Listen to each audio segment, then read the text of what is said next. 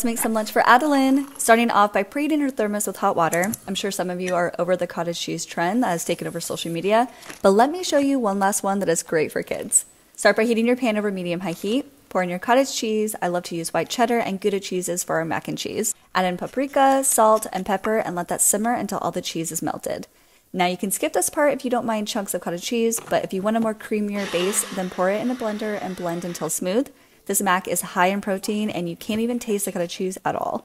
For fruit, she's having watermelon and heart-shaped strawberry.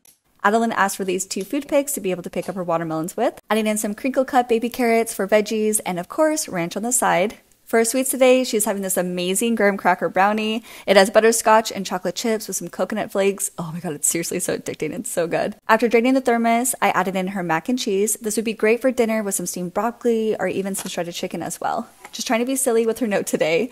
And I'm adding her utensils and placing everything in her Omi lunch bag. For snacks, she asked for Cheeto Puffs. This kid seriously loves these. She can finish a whole bag in one sitting. And to drink, she has her water bottle, and that's it. Thanks so much for watching, you guys. We'll see you next time.